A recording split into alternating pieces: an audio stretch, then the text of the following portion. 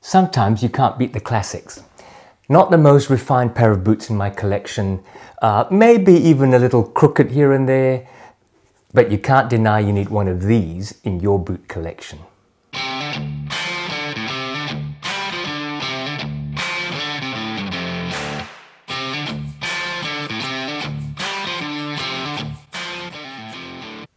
G'day, welcome back to Bootlosophy. My name is Tech. I acknowledge the traditional custodians of the lands I work and live on, the Wajik people. Now, this was my 35th boot from when I started collecting boots in earnest in March of 2020. I bought this pair new from eBay in November of 2021 from someone who had bought the wrong size. In those days, all the boots I bought were relatively cheap or somewhat used on eBay, so I kept my overall spend low at the time. You can do it if you're careful and diligent and looking over the product. I don't wear these that much anymore, at least, but whenever I pull them on, I ask myself why I don't actually wear these more often, and they do elicit compliments when I have them on. So this is the plain toe blacksmith boot from Red Wing, and is the brother of their more famous cap toe Iron Ranger. You can check out my review of my early purchase Iron Ranger up here, and I'll leave a link to Red Wing's Heritage Line website down below for you to have a look at. This makeup is in their copper rough and tough leather, tanned by their own tanning company, SB Foot. It is a 6-inch boot, what would you call it, a service boot? Or more probably a bulbous toe work boot. It is a plain toe boot, and the quarter panels are stitched to the vamp with the Red Wing Puritan stitch, where all 3 stitches are stitched at the same time by the Puritan machine with the center stitch in white. The plain toe is built on the same number 8 last as the Iron Ranger, so you can see a distinctly similar bulbous toe box and a toe spring. But visually, it's probably less of a clown shoe because the toe box is not emphasized by a toe cap. At the back, unlike the Iron Ranger, there's a single-piece backstay strip with an integral heel counter. At the top of the shaft, the collar is straight and rolled, unlike the Iron Ranger, which has plain cut leather edges that sort of slope down. Using the open Derby lacing system, there are 4 eyelets, 3 speed hooks. I'm only going to do a brief reminder of Red Wing and the construction of this boot, so if you want to take a more detailed dive into history and construction, check out my original review up here. Now, the brand, Red Wing, is one of America's oldest surviving shoe companies, founded in the town of Red Wing in Minnesota in 1905 by Charles Beckman. It is still a family-owned company owned by the Swayze family, who are no relation to Beckman, but who gained control of the company in 1920 when J.R. Swayze, the general manager, bought its stocks. In the late 20th century, American workwear and Red Wing work boots in particular became stylized fashion in Europe and Japan. And then in 2007, Red Wing started Red Wing Heritage as a separate branch from its more modern Red Wing work boots. Today, it's a vertically integrated company, including owning SB Foot Tannery and their own shoe stores at the retail end. The Blacksmith was redesigned from boots originally sold to and worn by farmers and metal workers. It was first launched by Red Wing as a work boot for metal workers, protecting their feet from sparks and molten metal, but also being capable of being polished up and worn out at night. Copper Rough and Tough is an oil-tanned oiled nubuck. It starts as a full-grain leather that's oil-tanned and then very lightly sanded to remove the top grain structure without creating too much of a fibrous nappy surface like, say, the famous Timberland nubuck boots, which is quite furry. It's then finished with an oil tannage to give it a slightly waxy surface. All nubucks and roughouts are theoretically tougher than smooth full-grain leather because the looser fibers on the surface don't show nicks and cuts as much. Tanned in this way and in this copper color, it looks and feels ready for rough and tough use. On this boot, it's a healthy 2 millimeters or so thick. You can watch the original review I pointed out earlier for a full and detailed explanation of the construction, but the highlights are that this is a Goodyear welted boot. The insole and uppers are stitched to the inside edge of the welt. That's this thin strip of leather going around the edge of the boot. And then the sole is stitched to the outside edge. Goodyear welting is water resistant because no stitches go all the way through from the outside to the inside. Goodyear welting is also recraftable. Your cobbler can just cut the outside stitches, peel off and replace the outsole when yours wear out. In this case, this is called a 270-degree welt, meaning that, as you can see, it only goes around the front 3/4 of the boot. Now don't worry, the back end is secure too. It's glued and then nailed together and really, take my word for it, totally secure. Most of the boot uppers are double stitched for strength, but I mentioned the Puritan triple stitch earlier. Red Wing uses an old Puritan machine which has 3 needles stitching this triple stitch at the same time. The thread actually spools through a vat of wax so that it all stitches through the wax and seals the holes.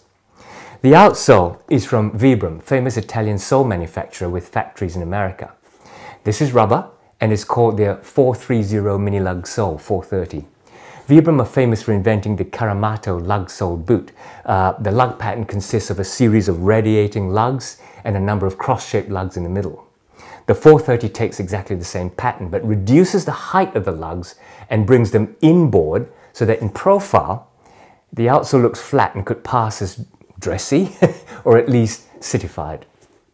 The heel looks like, but it is not one piece with the sole. It is actually a separate rubber heel that's glued on and then nailed to the sole.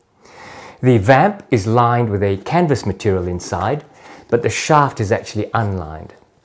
The tongue is semi-gusseted up to that first speed hook, which helps with keeping out dirt and moisture. The rest of the boot uses mostly natural materials. It has a veg tan insole inside, cork filler between the insole and the outsole, a steel shank between the heel and the ball of the foot for stability. And I think it also uses a leather heel counter sewn inside the boot and covered by a suede cover on the inside. There's a short leather heel pad that protects your feet against the nails in the heel. Like the Iron Ranger, there is actually no midsole. Now some people say that this is because of cost. Some say that it's to be more flexible, which it is. Now, getting to how it has worn in the last nearly 3 years. I did wear this a lot in the first year of ownership, at least once a week. But since then, I've really fallen down in keeping it on my feet as my collection has grown to over 100 pairs of boots, and always with new boots to review, keeping those in rotation as well so that I can bring you what they feel like on foot. I think that if I were able to tot up how much I've worn this, I'd have to be honest and say that in the 3 years I've probably worn it the equivalent of around a year's wear. Be that as it may, how have they worn? Well, firstly, they were easy to break in. I think because the rough and tough leather is actually quite supple, being oily, and the Red Wing number 8 last is roomy at the toes. You can see from the shape of the toe box that it's like a Munson-like last. If you don't know, a Munson last is an anatomically shaped last where the inside edge is straight, rather like your big toes, and most of the curve into the round toe is from the little toe side of your feet. The leather insole was hard to get used to though. If you actually look inside, you can see the thick insole and its edge is clearly visible, which means that the edge of your feet will feel it. This has definitely softened with wear, and the shape of my feet have pressed into it so that it's a far more comfortable feeling now. But in the early days, I was tempted to, and I did, put in a thin foam-backed leather-topped insole from Echo. Once the whole boot broke in, within about a month of almost daily wear at the beginning, I then took them out. I still have one pressing issue. On the inside of this seam, between the quarter and the vamp, the inside of it is actually quite thick with the leather and then the canvas lining. It doesn't feel like it's been skived. I still feel it pushing in against the inside of my foot there, and the right boot in particular. Over time, as the uppers and the leather insole softened, or at least molded to the shape of my feet, they have become comfy underfoot. Not my most comfortable boot, but I have no problem wearing these all day. And in fact, I did spend 3 days on a mine in the north wearing these all day and all night without any problems. Having said that, most of my wear has been in the city, on tarmac, concrete, pavements, carpets and tiled floors, maybe grassy lawns. The heels and outsole, as you can see, have hardly worn, although the corner of the heel there is definitely showing some wear. As for the patina, this is probably the most exciting part. I have conditioned these twice in the last 3 years with Big 4 both times, and I sort of regret it because while the Big 4 did not darken the color, it did deposit more of the waxy surface on it, and there are parts that I think maybe look too shiny. When it first came, it was an oily matte, and you could see that it was nubuck. The variation in color, however, that has been fantastic. As you bend the leather during wear and as pressure is applied as you walk and twist in it, the depth of the oils change and the dark brown versus copper tan starts to come out. There are a couple of scuffs in the heels and toes, but no real damage. The top of the vamp is quite badly creased. I don't mind it myself, but some people might find that quite ugly. In terms of QC, it's as good as it was when I got it. That's a slightly backhanded compliment because when I did get it, there were loose threads galore that I had to burn off. There was a slight misalignment of the quarter panels, but they're a lot less noticeable now as the boots and leather have collapsed and creased. Starting with those issues, it hasn't got any worse, so that's a plus. So, in summary, I do love the Americana early 20th century aesthetic of the blacksmiths. It really is a classic design and in many ways, a classic boot overall. This is the kind of boot you draw when you're thinking of a boot. As a large factory manufacturing company, that construction wasn't refined, you know. There were a few misalignments. But overall, I guess you buy it because it's built like an old work boot, not a dress shoe. Comfort and wear? Well, comfort is okay, not the best. Shock absorption without a midsole and with the hard mini lug rubber.